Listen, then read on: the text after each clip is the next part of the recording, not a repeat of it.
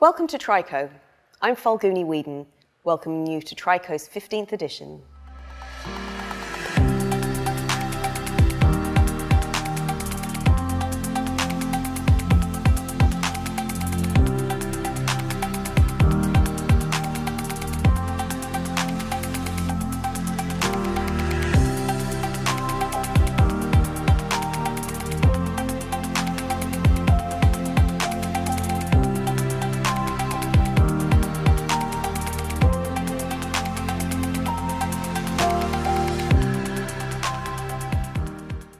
Welcome to TRICO. I'm Falguni Wheadon, and I'm delighted to be here today with Dr. Mohsin. Dr. Mohsin, welcome to TRICO 2020. Thank you. Good morning. Good morning.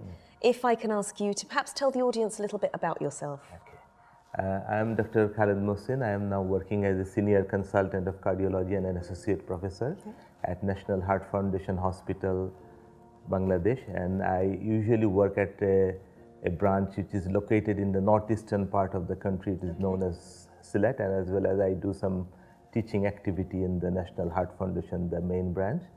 And I am very much delighted to be present here for the first time as an invited guest faculty.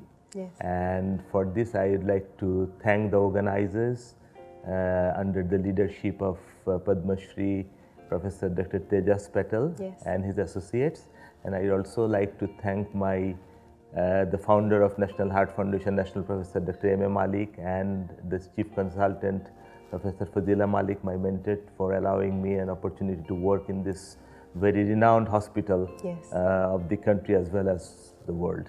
And this is the first time, and I really impressed to see the standard of presentation, the standard of the speakers. Yes. And really I am delighted to get an opportunity to update my understanding in the field of interventional cardiology. I have attended so many conferences, but this conference is really unique, and it's very personalized touch everywhere. Fantastic.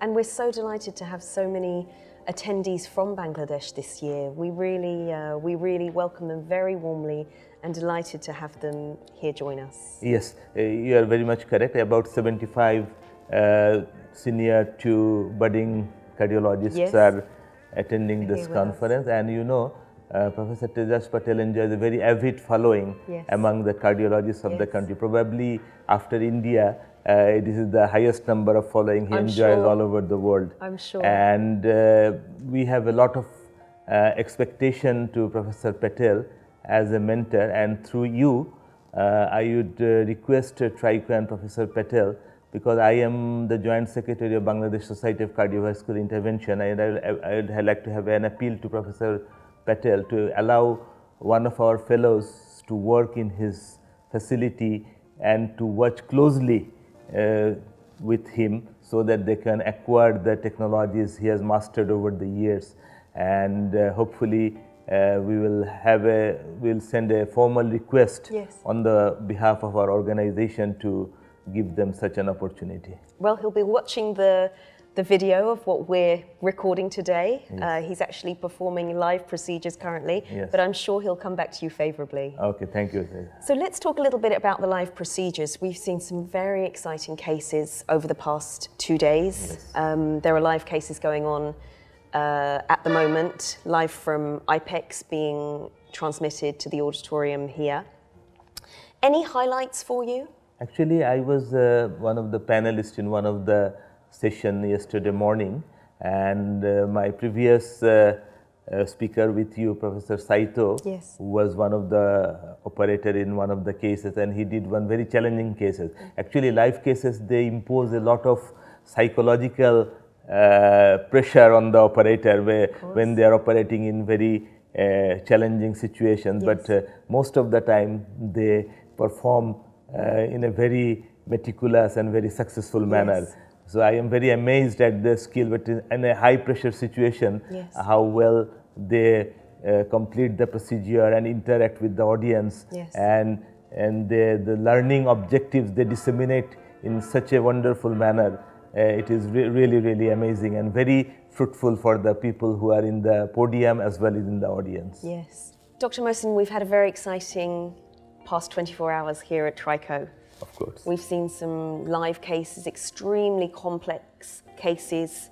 We've seen moderation from the auditorium below of the live cases.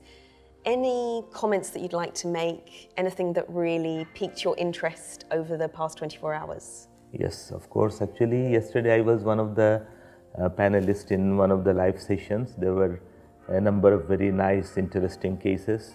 Dr. Saito did a very nice CTO, chronic total occlusion cases. It is very difficult to do in a live situation because it's so stressful in front of so many audience. Of course. And Dr. Tejas Patel also did one very challenging case with rotablation. It's like a drill which removes the calcium from the arteries. And in conjunction with the OCT, it was really very instructive for the audience. And yesterday, we also enjoyed a lecture of Dr. Malcolm Bell regarding the very important aspect of interventionist health in the cath lab. It's a very neglected aspect, but it's so important. It's a real eye-opener for all of us, actually, what we are exposed to in future or at present. So it was really very good and effective learning the whole of the day. And you just mentioned OCT, OCT technology. It's really moving us forward in terms of precision. Yes. What are your thoughts on this type of technology? Actually, when we first started our journey in the field of interventional cardiology, we used to rely on the X-ray imaging, that's the fluoroscopy and the cine imaging, but we couldn't look inside the artery what's going on. And it started with the intravascular ultrasound, and now it is the OCT. It gives a really very fantastic image, and in every details. Yes. It is so much details that is a real life picture you see, and you can judge the scenario very well and take the appropriate action. And the outcome is also very good if we use this technology. The long term and the short term outcomes is extremely useful technology, but the cost is prohibitive in many parts of the world. But of course. I hope that this technology will be an integral part of all types of intervention in the near future, irrespective of the economy of the country which is in which it is used. And how would you advise, or how would you guide our young training cardiologists to use OCT in their day-to-day practices? Actually, it will be a bit premature for me to guide them because I am also mastering this technology right now. But I would advise all my junior colleagues that please keep yourself up to date with the technology and the theoretical knowledge.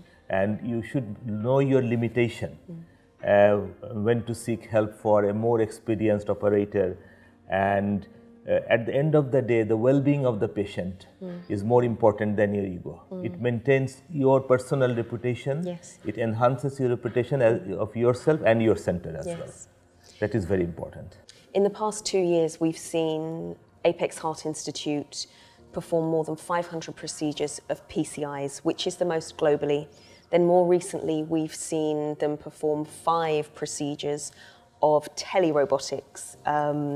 A very, very exciting time for the Institute, with a publication in the Lancet subsequently.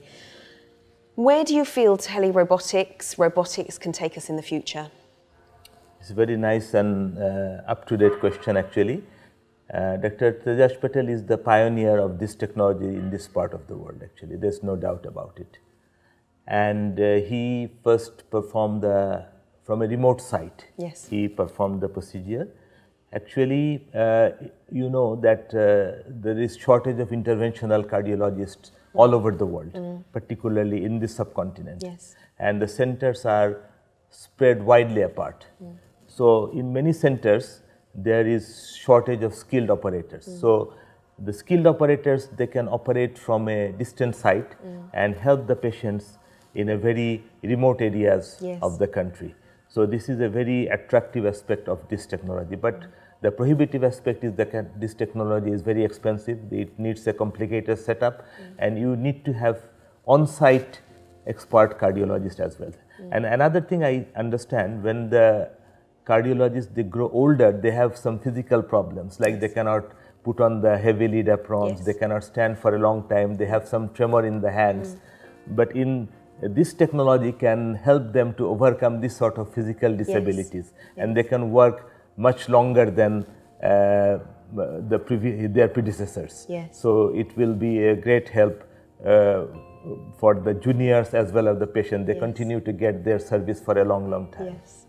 And Dr. Mohsin, before we let you get back to moderating the rest of the live cases, any thoughts on where you would like to see TRICO in the future, or anything you would like to see TRICO include in their future courses? Actually, we are already seeing the changes in the curriculum of TRICO. From this year, they have changed gears actually. From the coronary, they have included the valves, the peripherals, the robotics. They have expanded their horizon to a great extent. So we would like to see them consolidate on these aspects, and then they should move further, because you know the cardiovascular science is a very changing technology.